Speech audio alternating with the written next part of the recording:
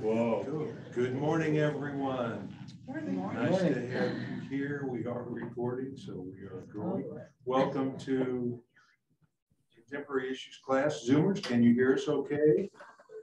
Susan? Good, thank you. I'd like to check because you never know about the technology.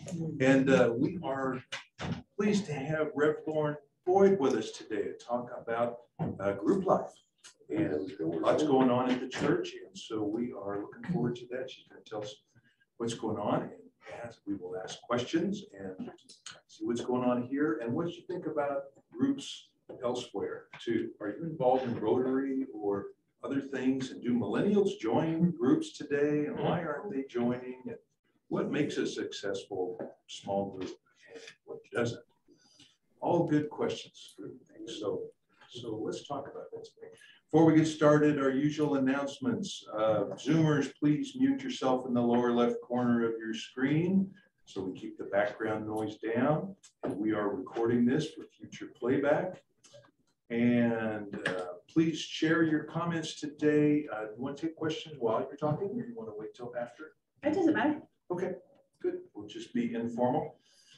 And so please share your thoughts, but don't dominate. If anybody, once in a while we have folks that we say get so worked up on our issues that they like to continually ask questions and comments. So we just ask, keep in mind, let everybody comment. Any other announcements? Vicky, my wife Vicky would like to share something. I'm attempting to make a list of all of our addresses. We have everybody's emails, but we don't have addresses. And so addresses, however you say it. Yeah, physical addresses, please. So I'm going to send this around. If you're on it, check it. And if it's not right, mark it off and add it to the bottom. If it's all right, just delete it. And if you're not on it and you want to be on it, please add it. I also have 2 cards that I'm sending around. One is for Helen, who is here, but that's all right. I'm going to have you sign it, and then we'll let her take it home. The other is for Marilyn Gary, who is in the hospital with a bleeding ulcer. And they're still running a lot of tests on her, but I've been in contact with Joe, and so she's kind of holding her own. So if you'll sign that, I will get those mailed out to them. So thank you. Okay. And might I say something starting this class? I knew the subject, and I'm active in Cafe Connect. And Rev Lauren and Rev Jerry did a memorial service for my husband yesterday. That was fantastic. It was fantastic. My husband wore plaid flannel shirts every day practically since he retired. He retired at 55. At the same time, we became grandparents, and his whole life turned to the kids and the grandchildren. Well, anyway, yesterday, it was such a wonderful gathering, and it is truly the first day I have felt joy since. But anyway, when I found out the subject and Rev Lauren's going to be here, I got to thinking about the people that were there yesterday. Everyone in that chapel and in the gathering space reception, they were in some group in our life, small group, and some were at church. He was in a retirees golf league. I was in a ladies golf league. Our neighborhood group, they were there. I mean, everything in our life, everything there was important because it was a group. And you know, he retired after 30 years with General Motors Acceptance Corporation. And he and several retired folks had moved back to Colorado to retire. And it just happened to be lucky for us. This is where we lived when he had sufficient numbers to retire. And I sent that they would have lunch together. They're former control branch managers from all over the country, but at some time they were in Colorado. This is where they retired. I sent a group email to them, and 6 of the 8 were there. And one came from North Dakota, the most terrific guy. And I didn't know he was going to be there. I had actually reserved seats for, these are a group of people that their lives had gone in different directions and so forth, but they had that in common. They were General Motors, and DW had retired with them. That was his little group that was there. It was wonderful. Anyways, I'm looking forward to your class because small groups are important. They last your whole life. Okay, very good. Sure, John. Yeah, please. I suggest we open the doors. Oh, okay. Oh, Would that be okay with everyone? So anybody can come in? Well, Just the circulation. If you heard Rev Mark's sermon, we're all breathing each other's breath. Apparently dinosaurs? Right, and anyone who's ever lived, that's right. I turned the air thing on. Okay. Sure. Yes, thanks, John. Whatever that We thing is. appreciate it. Okay, I'm going to share screen here. The web page from St. Andrew that starts with group life description. But I want to introduce also Rev Lauren in case anyone doesn't know Rev Lauren. Has been with us for a year and a half or a couple of years now, and from Florida originally. And she's been in theater, which is probably great training for the ministry, I would think, and college at Drake. Duke, okay. Yeah. Watch it. We stomped UNC yesterday. So good. I'm not competitive though. And so, yeah. Just wanted to do quick introduction and tell us about what's going on in the church groups. So if you have seen this, we have a flyer that Rachel Cooper did for us. It's at Cafe Connect as well as near the bathrooms at the front of the church. It has really general names for groups like Wednesday men's group, Tuesday, because as wonderful as, women's spiritual group versus women's theological group versus women's something group, people don't they don't know the difference. So I just had to have it spread out into the dates and the times for people and kind of age group or specific thing that they're talking about. A lot of co-ed groups that many of you are involved in.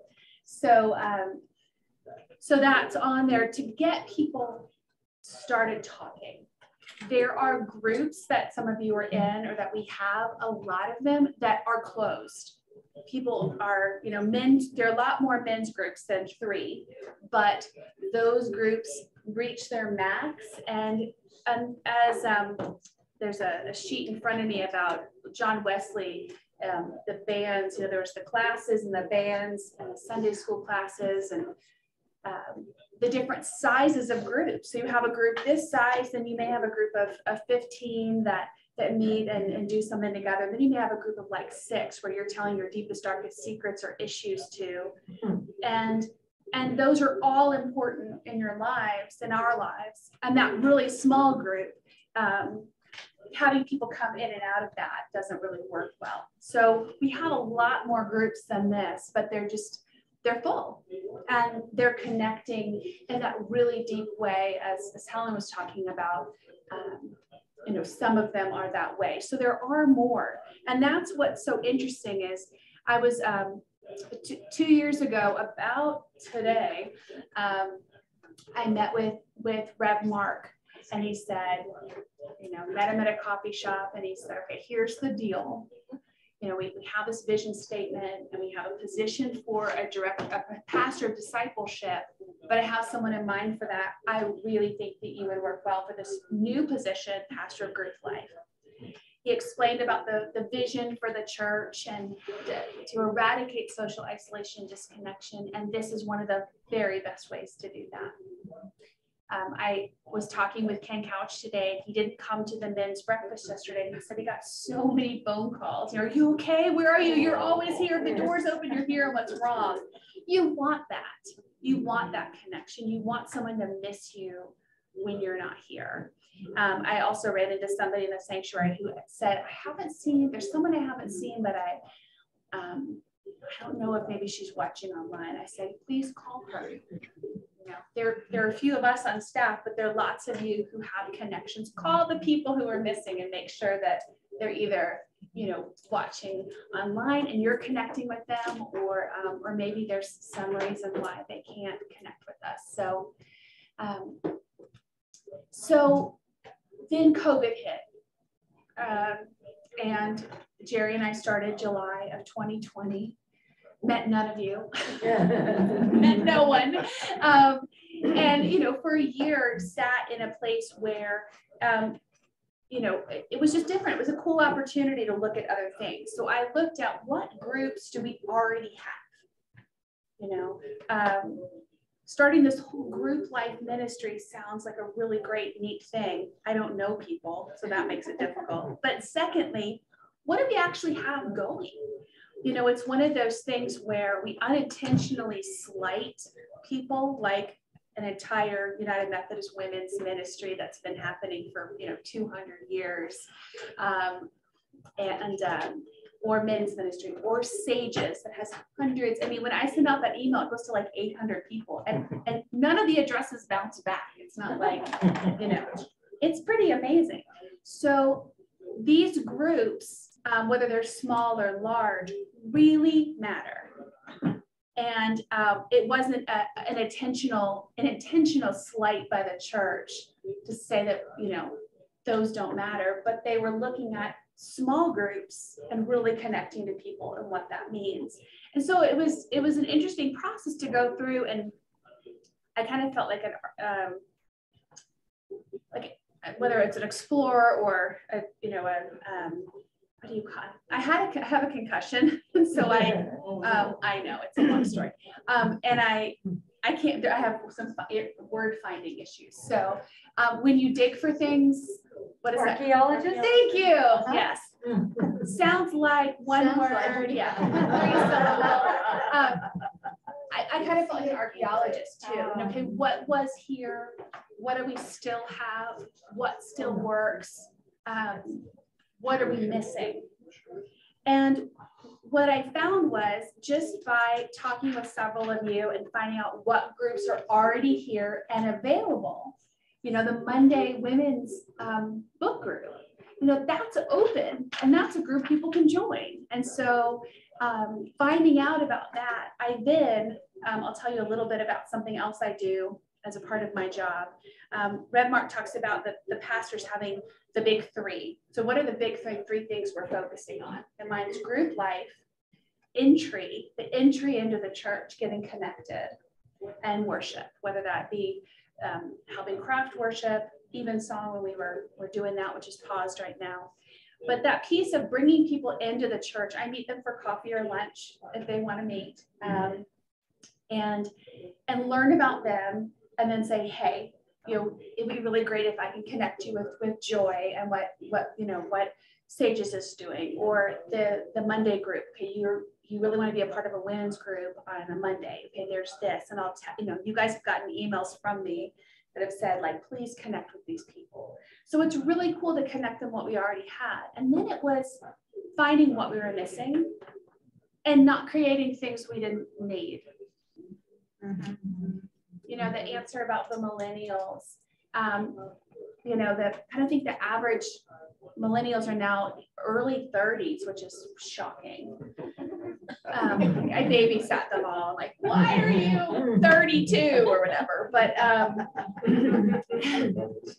it is, isn't it? So, you know, they are, for the most part, if they don't have children, they're connecting at yoga and at coffee shops and with social issues. You know, they're marching downtown. They're connecting with groups, just not in churches. And when they get married and they start to have kids, if they have a connection to God through church, then they come back. And then it's really, how do we support you as a young parent? And we have MOPS, which is a group for preschool moms. And younger children. And we have a family connections group, which we switched your classrooms because this group is so big. They have very, very few that come because they're just trying to make life happen. Yeah. But we're saying we're holding a place for you. And so every other week, there's a class in there of folks. They're connecting on on social media, they're meeting for play dates with their children. And so it is happening. It just doesn't look like it when you look across the room and see, you know, that there are just a few people in there. So we don't want to over program for them and then have them not come. Then we have the, you know, the early millennials, almost Gen Z of 20 somethings, college age, you know, and either they're devout and more conservative kind of campus crusade kind of thing, or they're really, and they wouldn't come here if that were the case, or, you know, we've given them a really good foundation and they get to college and they're having a great time, or they're exploring, or they're, you know, or like Helen's grandchildren, you know, a grandparent passes away. There are lots of things that happen when you're in college. And so they're going to come back to us later. We put those seeds in, you know, so we have a few 20 somethings, and we've attempted putting some groups together for them, and it just hasn't taken off the way we'd like. So Rev Mark is doing this. I don't know if you guys have heard about it. I'm so jealous. I'm like, why am I not 22? I get to go walk with him on the, you know, on the El Camino. The El Camino's a car. We would have an El Camino now. Is he getting feedback? I mean, is he getting? He has a, yeah, I think he has a good group of folks. And so that has ended up going through our wellness initiative. Good. If it's not full, it's close to full. Yes, I think you're right. I think you're right. So there is a way of small group. So we have a few new groups that are starting, and I want to tell you about those. And also, he's not here. We have a new visitor, Eric Schmidt, who was here a few weeks ago. If y'all have met him, he is he just retired as a science teacher from Rock Canyon, I think is the name of the school. He was in the Navy. I think he was in the Navy before that. Anyway, he's a really neat guy, and he has really, really interesting. He has kids around the country, around the world, you know, when you sign up to sponsor a child, well, he goes and visits them in the Philippines, in Nicaragua, in Colombia. And so he has all these incredible relationships. So he's really interested in some adult mission trips. And I've talked about how can we partner with Jamie, who is so busy with domestic stuff that's happening. How can we how can we partner with Jamie, our outreach director, to do maybe a small group that's going to Guatemala, or a small group that's going to Haiti. And we talk all about Haiti, the language, what happened there, all, the political situation. We come back, and you're a small group that is connected through that. So there are lots of cool ways to do these small groups. So I'm excited about that. The Thursday night dinner group is starting this week. It has come out of the Evensong small group. So Evensong has met for several years. Then they went online during COVID, and they met on Saturday nights for worship, but on Thursday nights they did read a book and talk about it. We continued doing, when we came back in person, doing a dinner once a month at a restaurant on the second Thursday of the month. And so this is kind of a continuation of that as we put Evensong on pause. When we came back in person, it was really small numbers for like 6 staff in the building and 13 people in worship or something. So it didn't come back with the fervor that other services have. And then Omicron we were like, okay, we need to just pause this for a while and we'll come back to it.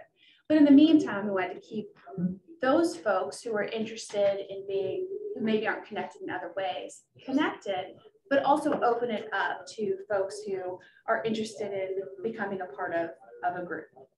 So it's Thursday night, it's men and women and teenagers, whoever they want to bring for dinner on one Thursday a month, and then also read a book, and more like a book group where you read the book and then you talk about it, not each chapter. Yay, that sort of thing. Yeah. So the book this month is a Henry Nouwen book, small book called The Life of the Beloved. we'll talk about that at the end of the month. And so we'll do that. Jason Snow is co-leading that with me. And so that starts this Thursday. We're going to meet at Mod Pizza just over here by King Soopers. So there's that group. Then there's a singles group that that Jim Holmes has started. And what he's doing is he wants it to be intergenerational. I don't think that will end up happening, but we're gonna see what happens. And it may then be that kind of people parcel off and say, well, you know, I'm a divorced Gen Xer and I'm gonna go do this, or I'm a this or that. So he's gathering names. So they get sent to us and get gathered. And then he's going to get that group together to say, what do you want to do? How do you want to be? How does this work? Are we just each other's plus one to, you know, work events, or are we, you know, going out and doing stuff together? What does that look like? So, so that's a group that, yes. Can I give one comment on that?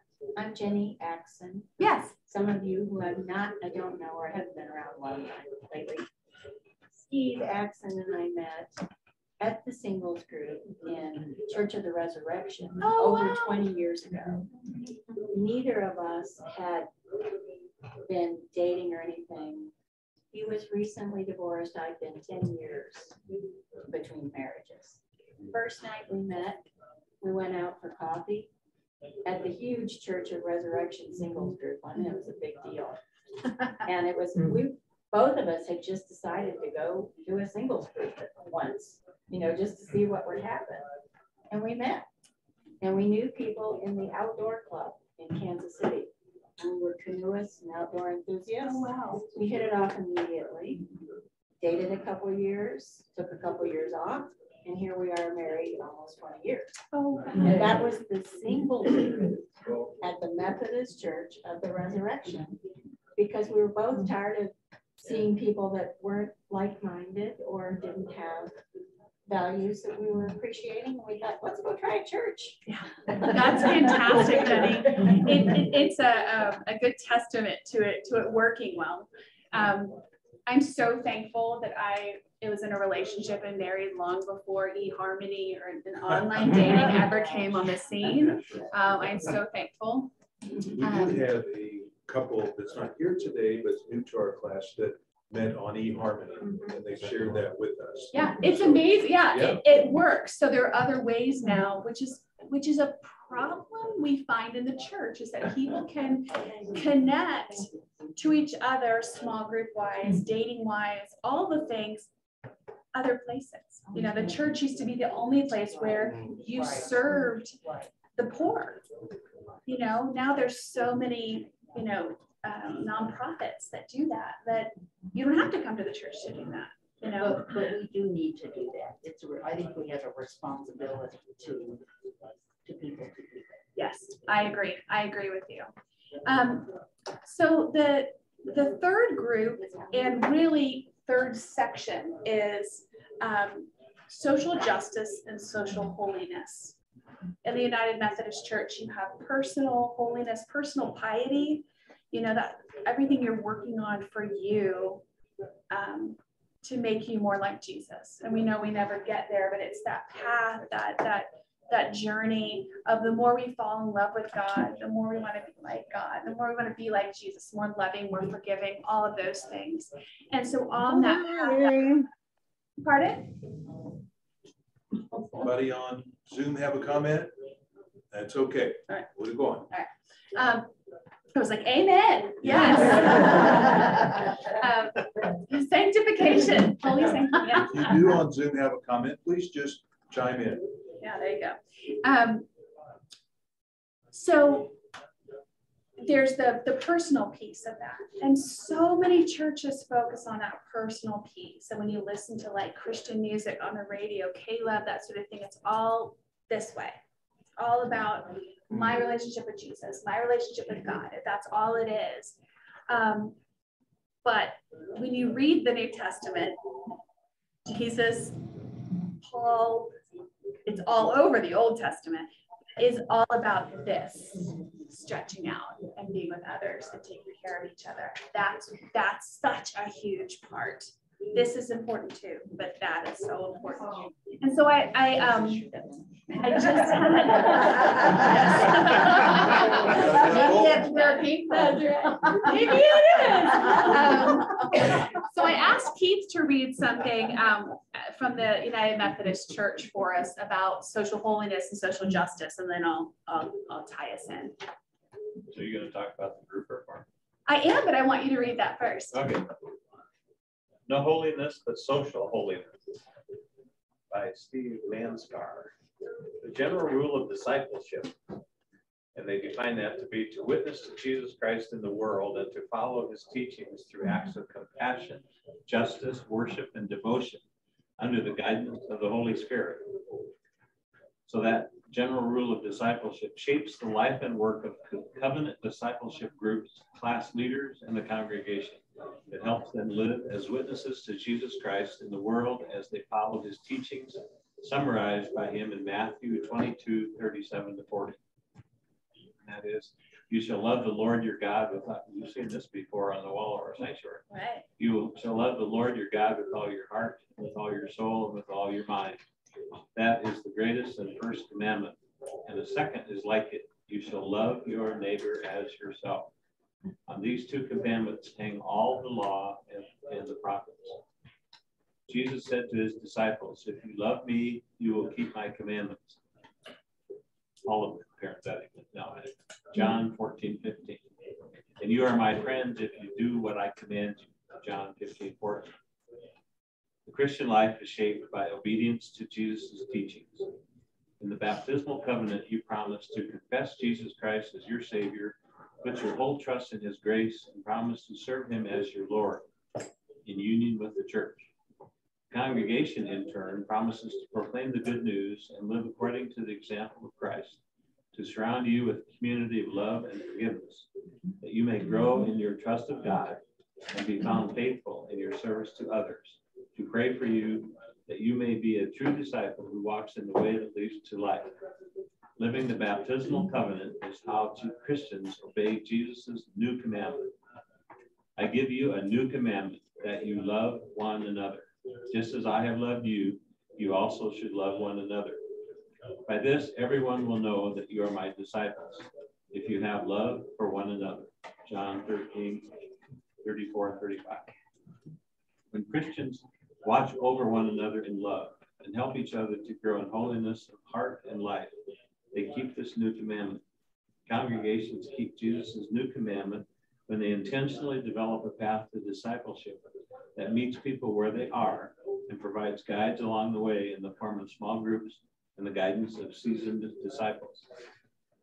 This is why what John Wesley meant when he wrote, solitary religion is not to be found there. Holy solitaries is a phrase no more consistent with the gospel than holy adulterers. The gospel of Christ knows of no religion but social, no holiness but social holiness. Faith working by love is the length and breadth and depth and height of Christian perfection. The general rule of discipleship is a practical guide for Christians to love God and neighbor together. It makes social holiness possible in that it helps Christians to center their life together in Jesus Christ. The rule points Christians and the congregation towards the risen Christ. It leads them to join in what he is up to in the world. Holiness is social because God is social. And we breathe all his. We breathe molecules from Jesus' last breath. Did you get that? Did you get that in the sermon this morning? There's that molecule. That's right. God is social. He created human beings in his image to be relational creatures. We become fully human when we share in the relationships God initiates with us through the people he places in our way. People he places in our way. I love that. Social holiness is the practice of obeying Jesus' commandments to love God with all your heart, soul, and mind, loving your neighbor as yourself, and loving one another.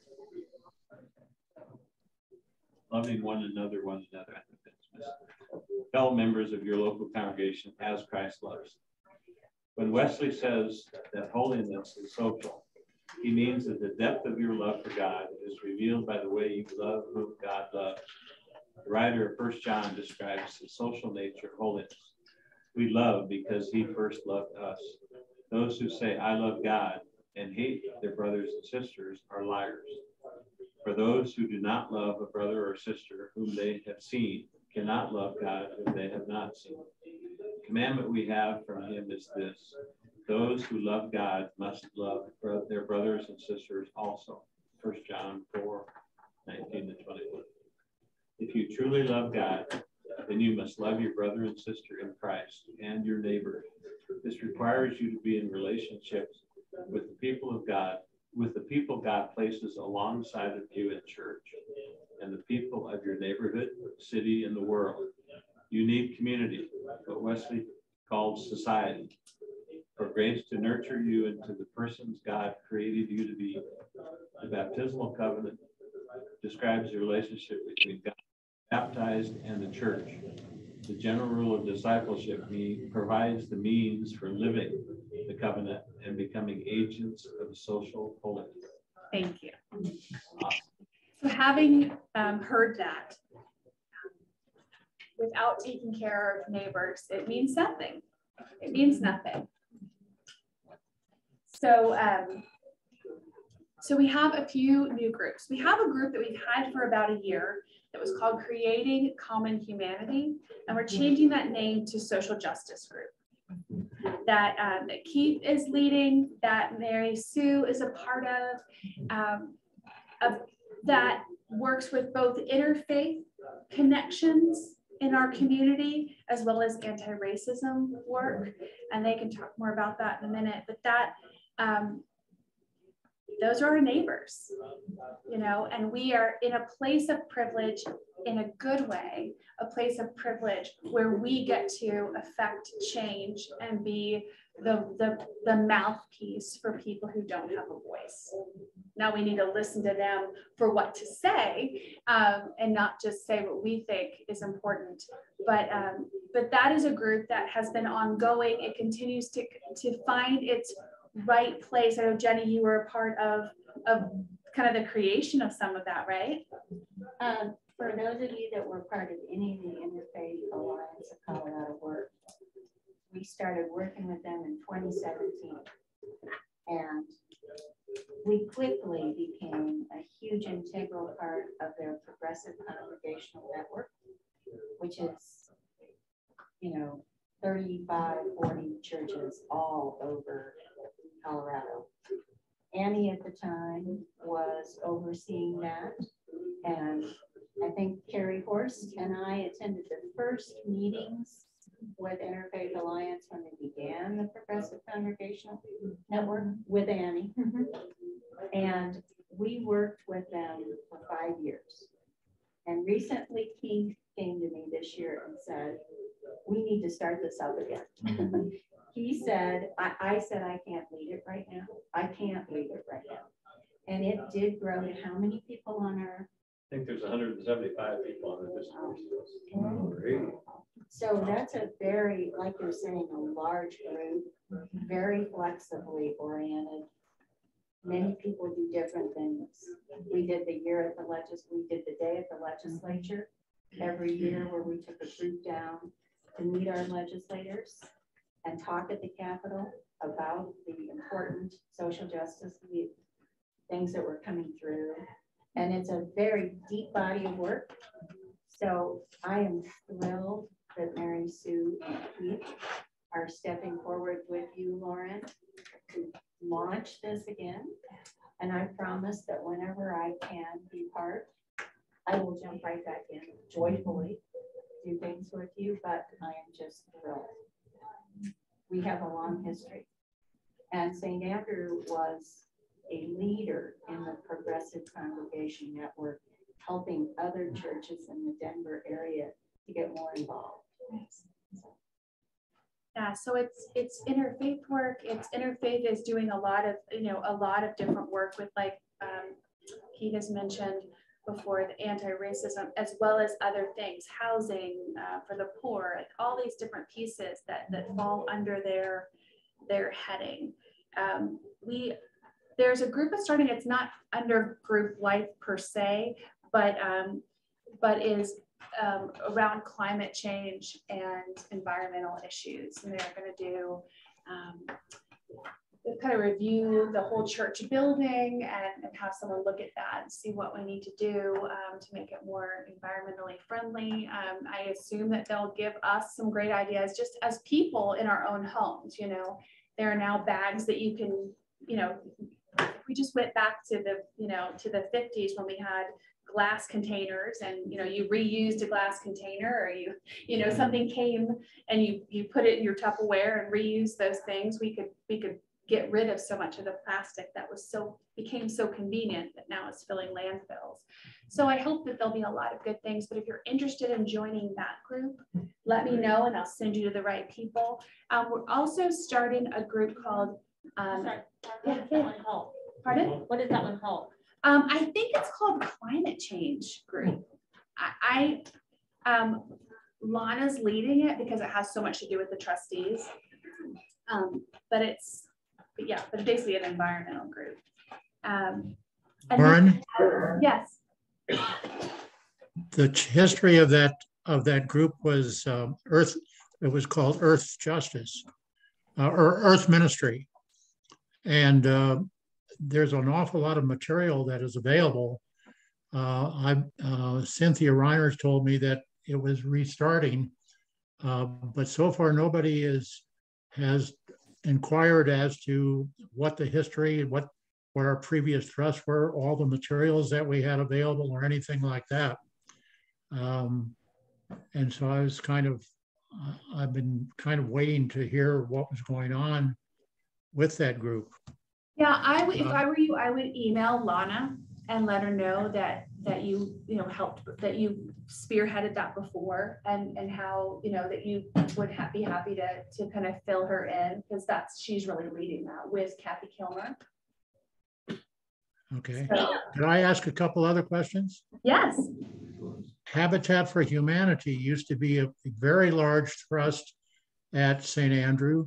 As a matter of fact, the reason that Pat and I attend the church is because of our involvement with Habitat, and the fact that St. Andrew used to build a house every year and have have volunteers out there 4 days or 3 days a week, 10 to 15 volunteers 3 to 4 days a week for all the time of the construction and everything, and contribute as much as $50,000 to $75,000 every year. It was a very large thrust, and all of a sudden, I don't hear anything about it anymore. So I was wondering about that. And then the other one that I have not heard anything about is the Second Chance Center. Second Chance Center was largely started by people at St. Andrew. Mick Kingston was the first chairman of the board and was instrumental in getting the whole thing legally organized. And we have had many, many speakers from Second Chance Center. Second Chance Center has really established a strong foothold, and but still needs a lot of people to be involved in the thing. And I haven't heard anything about it in probably 2 or 3 years.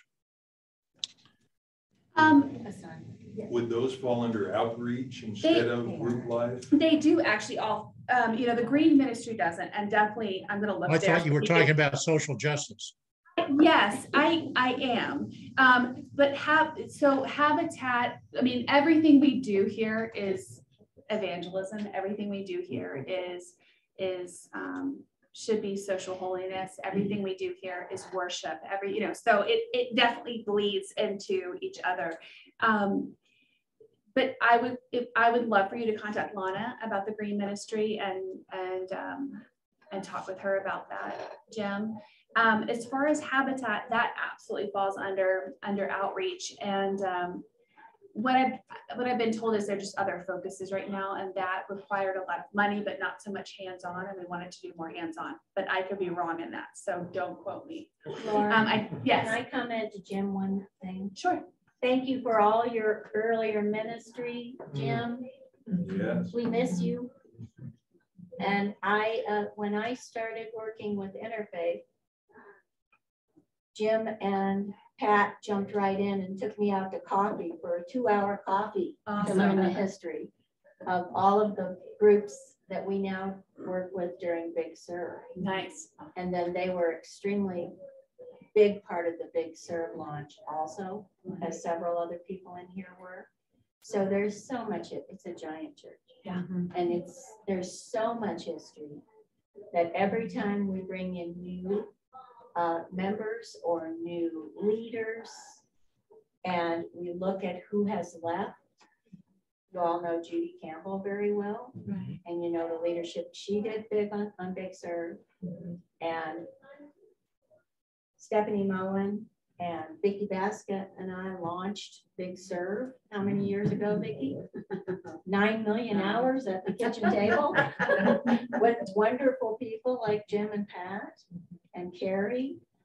And I'm not going to try to name everybody, but it grew and grew and grew. And it's another huge ministry that involves. Yeah, speaking of Big Sur, so I've only been here 1.5 years, but Jim, I've met folks from Second Chance who were here, who actually came to the building. They've done a discipleship moment about it. They Big Sur this last year, even during COVID, people went there and helped out, and some young man in a red truck drove by and helped pull out do you guys remember that discipleship moment? Helped pull out a big bush or something. So we're definitely still involved with them. I think on the website, I don't know if you can pull it up, but it talks about there are like 5 or 8 or something things that we really connect with right now in outreach. And I believe that Second Chance is one of them. And so I've heard about it publicly in the last 1.5 years that I've been here, but that certainly is something that is a part of social holiness, social justice, could be a piece, Keith, of one of the many things that you look at is that reintegration after being in prison, if you don't know what Second Chance Center is. So this Gun Sense group is being started by Kathy Kilmer and Laura Reeves. And one of the things that we talked about when we first met a few weeks ago was that the Interfaith Alliance, has so many things on their docket, and they know there are certain groups that legislatively are already doing stuff. So they're not doing gun sense work, not because it's not important, but because they are working on other things. So we are working with Colorado Faith Communities United to End Gun Violence. It's CFCU. And Moms Demand Action for Gun Sense, which I've been a part of for several years. It's about our kids not shooting one another. It's about guns being locked away safely. It's about education. It's about that there are lots of statistics out there about if someone is contemplating dying by suicide, they have a specific method, and they will not go outside of that if they can't, if they can't get a hold of pills, and that's the way they want to end their life, then they won't do it. They will wait till they find those pills. My mother took Chantix to stop smoking, and it can make you suicidal. Doesn't for everybody, but it did to her. She was this beautiful, beautiful woman named Texan, who was the deputy chief of staff for a senator. She was not going to hurt this. So there was not going to be like, go off in a car in a ditch or shoot herself. She took pills and it didn't kill her. Didn't kill her. No, that was lung cancer. Oh. But yeah, there was a kind of a good end to that story. But she was not going to shoot herself and hurt the face or the way she looked. She was going to take the pills and go off into the sunset. So that is something that's important too, is that if there is not a gun in the house for a certain amount of time, then they, there's lots and lots of statistics about it. So that group is starting. So there are these pockets of, yes, there are groups that are helping us connect to one another, but there are also groups, and they will bleed into our outreach. You know, they bleed into discipleship. Technically, Interfaith Alliance is under Jerry because they did a lot of classes with you guys, you know? Like, that's a 10-year, that's a 5-year, 10-year, 20-year history. Right, and there wasn't a pastor of group life before. Right. So and which silo do you put it under? Yeah. So what the church has been really good about, I really appreciate this church being big enough to do the history that Jim's talking about, bring it forward, connect with members that have been members forever. And then they would continue to try to pare down. Yeah. I mean, that's a historical thing that we've been here for. It's hard. We want to do it all. Yeah. Every time we pare it down, and that's a mission statement at St. Andrew, there are so many gifted people that go to church. Yes. We've got about 12 minutes left, and I know there's other folks who want to ask questions in here and on Zoom too. So if you don't mind, let's open it up and someone ask, you got a question, ask Lauren, and share also what groups you are in here and what you've got out of it. Would you? Go ahead. Zoomers too. What about the dinner for age or groups that used to be? Yeah, so that was one of the many things I looked at. There were better together groups and stronger together groups, or there were whatever, they were deeper together. And then there were all these different things that have happened in the history of the church. That was one of them. And we really couldn't do it when I first started because it was COVID. So we couldn't bring those back, but that's something we could bring back again. Absolutely. Well, one thing we like too is even song was Saturday nights, it was dinner too, because that was a great time to meet with people and fellowship too. Yeah, I led a dinner church for 4 years and I love it's my favorite. It's my favorite. Yeah. It seems to me like with a church this size that you have so many people that have so many diversified interests and things that as a church, the church should have few big interests that everybody can get involved in. But because there are so many of us, there are going to be a lot of different little groups underneath it. But when the big church has a lot of things to do, then those interests don't get as much of our help. So it seems to me like at the top, it should be few. And then as it comes down, then there can be these smaller groups that have these interests. But I think sometimes when the whole of the church gets involved in too many things, you don't give it as much attention and it doesn't get as much. So does that make sense? It does. And that's why these have become groups, like the social justice group or the green group. It isn't the group, actually that one may become a bigger focus for the church, but these, like the gun sense one, is under groups because it's something that some of the congregation, it may be 3 to 12 people, that this is how they connect with one another, and we believe in that cause, and so we're giving them the space, the Zoom link or the classroom or the advertisement to say, this is one of our groups if you're interested in this. But it's not, under how do we eradicate isolation and social disconnection? It's by these things. And how do we connect with God and with each other? There are these things. It's not on that. It's not on our banner or our, we're not preaching about it on a regular basis. But it's important if that's how people want to connect, then so we are, it truly is under group life. So it has a smaller billing. Yeah. And then if there are only 3 people, if people want to get 3 people want to get together in Needlepoint, okay, make it a small group. And we will say that that's what you're doing. We're not gonna, we advertise things like Sages because there are over 100 people that attend that, so there are the different levels of, but you're absolutely right. We're not making everything a big. Yeah, you can get top heavy that way. Yeah. And nothing gets a good part of you. Yeah. you know the church. And I think that's with when you look at our outreach, there are like 5 or 6, I should look at the number, but there are like 5 or 6 things that are right now we're really focusing on. Yeah, yes.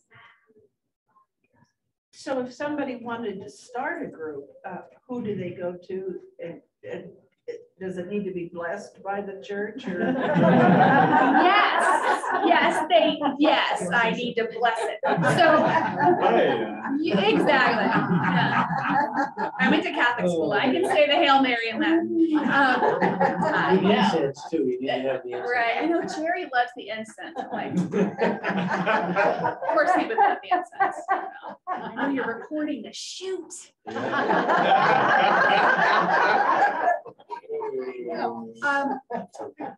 So you can start groups that aren't a part of the church wherever you are. If you want it to be a group in the church and you want it advertised where people, we started a stepmom group. Yes. That's another group. We have a group for stepmoms, a lady who's wanted to start it, who kind of worked through some difficult times as a stepmom, and the next step is marriages and babies and all that as a stepmom, but she is starting that group. So there are things like that. If you wanted to start it, you contact me.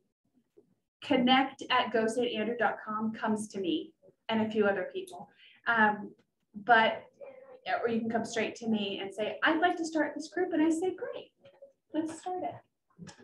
So, yeah. Do you do some need analysis? So, I mean, do you work with you to see about the need, to see if there is a need, or is that, I mean, you know what I mean? You're not having this group and there's 2 people. It might not be bad. I'm not saying that, but it's a tough thing. So it's, I don't want to start something that someone thinks is a good idea, but isn't willing to chair it or start it, So willing to start it, you think? Yeah. To put the time if they're like, I think we should have this kind of group. Like, I think we should have young people in a small group, and I'm not willing to help with it. Or I think we should, devote more time to this or that. I appreciate the good sentiments, but if you're not willing to get behind it, then, but it could be 2 to 3 people. Now, we don't want to, we really need to be mindful of the space in this building. And if there are 2 people I love to needle point. If 2 people are needle pointing in this room that has 2 classrooms with the owl, with all of this, that's not a good use of space or time or the building. And so that then becomes the need analysis, is space-wise more than anything. So where do we find a list of all these groups? Well, that's not all of them, though, you said. These are okay, so on the website and here are ones that are open currently, but we have a few new ones that have just started. So 3 new ones have just started. And I took it off. There was a women's group. Oh no, it's not on this. It is on still this one. At 6:30 on Wednesday, there's a women's group on here that no longer meets. So I need to take one off, and then I need to add a few of these new ones that have started. But they have been intentional if I've been a part of it. Otherwise, if someone comes to me and says, hey, I want to start this, I'm like, great, cool. Let me know how I can help you. Yeah. We're almost out of time, but Diana, please go ahead. So quick question. So we're talking about, space availability for groups. Is it a requirement that an official group as part of the church needs to meet in the church? Right. Absolutely not. Like, can we get in a home? Yes, and that's really preferable, actually. It's how we connect so much deeper with people when we are in each other's homes. So yes, it does not need to be here at all. Yeah. Could I share one little thing too here? I gave a handout here in the class, John Wesley's disciples, 22 questions that Wesley asked 200 years ago when he would meet with his holy club. And these are questions that they would ask each other each day. But at the bottom of this is Wesley's band meeting questions. And this is like the men's covenant group that they met with weekly. And he would ask, what known sins have you committed since our last meeting? What temptations have you met with? How were you delivered? So it was a different kind of thing than most of our small groups today. Much more, you might call it accountability group. So I wanted to ask Lauren, what do you think of that kind of thing today? We have men's, Steve and I are in a men's covenant group together, and John, and we have about 8 men's covenant groups, and Ron here too, that meet here at St. Andrew. And are there women's groups that do the same kind of thing? Yes. We have a covenant, yes, of confidentiality. We share and support. What do you think about those today? Is this a good idea? Oh, I just think they're crucial. If you want to grow, you know, it's important to be able to evaluate how you're doing things in your life and how to make them better. You know, how to become more like Jesus, how to become more loving and kind, more forgiving, all of those things. And so we need each other to hold each other accountable. Now, I was at my son's basketball game a few weeks ago, and the lady said, "Why do you always wear dresses?" And I said, "Because I'm too fat for my pants." Well, she observed that.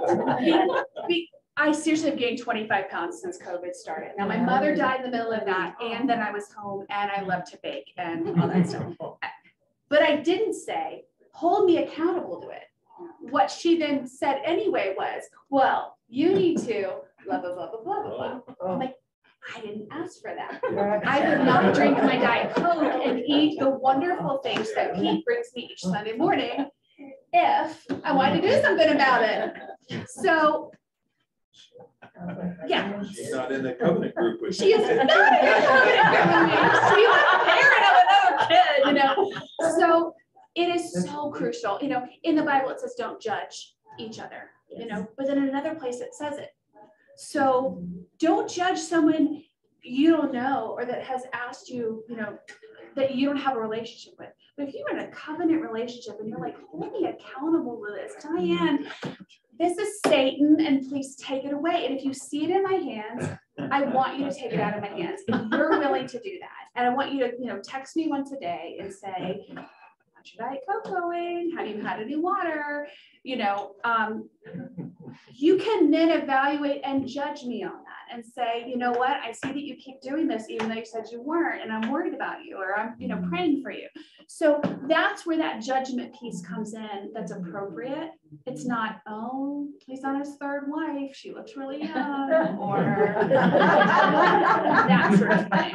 You know, that's gossipy. That's the, you know, thing in your eye. That's, you know, that's not what, you know, but the judgment of the people you're really connected with that are, you know, in a different way. Where has there been temptation? Oh my gosh, I don't walk into the, speaking of food, I don't walk into the coffee room here because there's always sweets in there, you know, and like, I would get my steps in, but then I would eat something. So I'm not going to do that. You know, so where are the temptations? What helped you?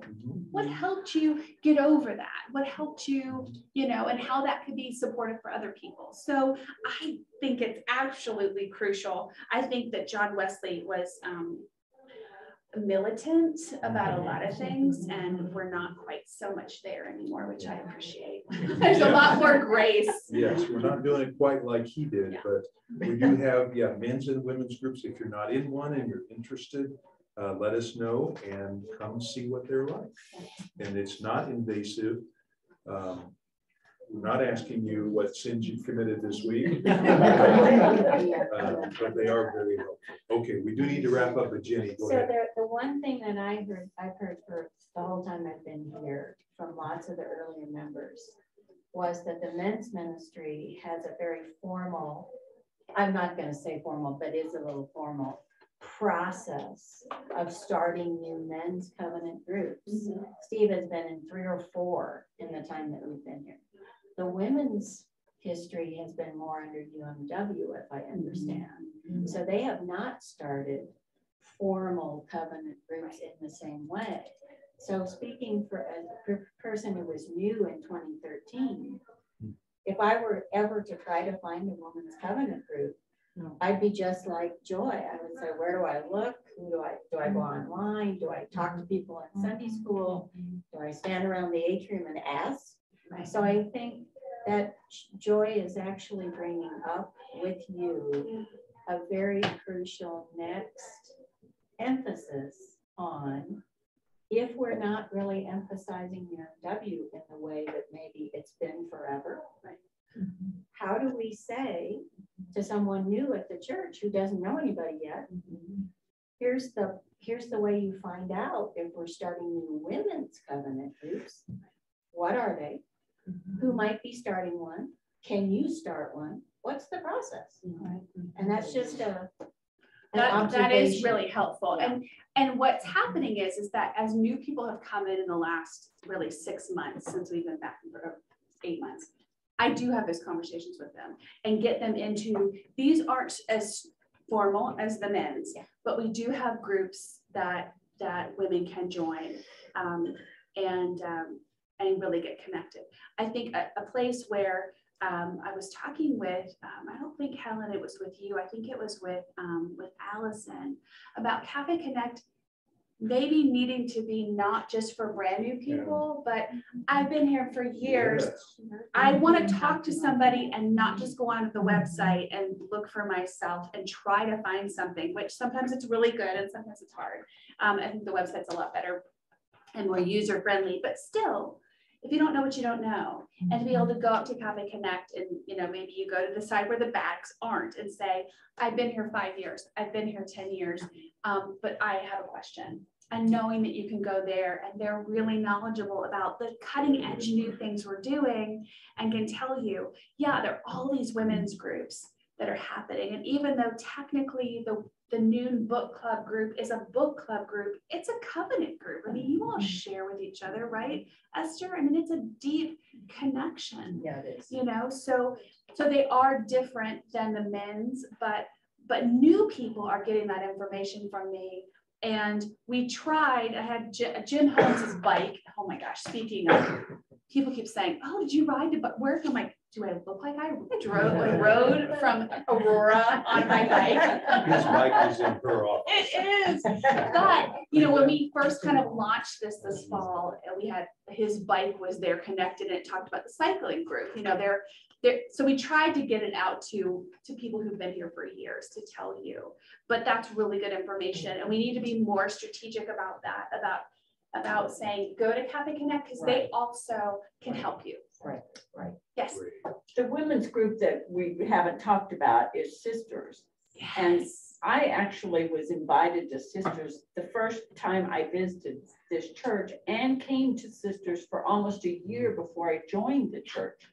It's and it's grown so that it's kind of too big right now, really, to be, but it's still a very safe place. And if I meet someone new in the church, I always invite them to Sisters because it's a pretty safe place for them to find out a lot about. It's such an amazing group, and it's on here. It just doesn't say. What it says is large. It says Wednesday morning, and then it says large group versus the other group that Carol Tyson leads. That is a smaller group of women at the same time on Wednesday. The women are certainly there. Well, I go to the smaller group on Wednesday, right? And women, we've gotten 2 new women. Yeah. Just recently. Yep. You know. Yeah, I keep sending folks your way. So there are groups that's just not always talked about. I mean. Well, and it's on here, and it's double billed because a lot of those groups are under discipleship, but I also have said, but they're also a small group, and so they can be both, you know. Well, what's the thought, if I can quickly ask, what's the thought now with not putting names? It's all going to an email here at the church. Good question, George. Yeah, as well as in the bulletin. Yeah, it's to streamline things and make it kind of more corporate, and you know, it goes to Connect, or it goes to Care, it goes to, and we get them, and we, you know, send them along to, you know, that's a pile up of 600,000 emails for each of you who are trying to lead it particularly. We have to wrap up, everybody. I'm sorry, I wish we could keep going. Keith, have a, I will. Well, I keep just add on to that. I think some work, and I'd be willing to sit down and help figure it out. But some work needs to be done on the website Yeah. to make it more easy to, or easier to find Yes. all these groups. Like, here's the groups, and then listen, and it lists names and emails Yes. to say, if you're interested, contact us and such. Yeah, it all comes to Connect and then I send it out to you all. Well, the skiing group is nowhere to be found. Right? You know what, it's on here. It is on here. Good luck, Steve, on wrapping up the meeting. I wish we had another hour. Yeah. Use it, but thank you so much, Lauren. for Contact being with me. us today. Let's go to lunch or coffee. And chat. Thanks Okay. for having me. Thank you. And my wife's not going to let us get away without a prayer. So Ricky, would you like to do a very short prayer? Lord, thank you for this day and thank you for each person here. I thank you that we are such a diverse group and we have so many good ideas and thoughts and that they all come from you. And I just ask that you'll be with each one of us, go with us this week, help us to be Jesus to our world. In Jesus' name, amen. Thanks, everybody. Thank you, Lauren. You're welcome. Bye.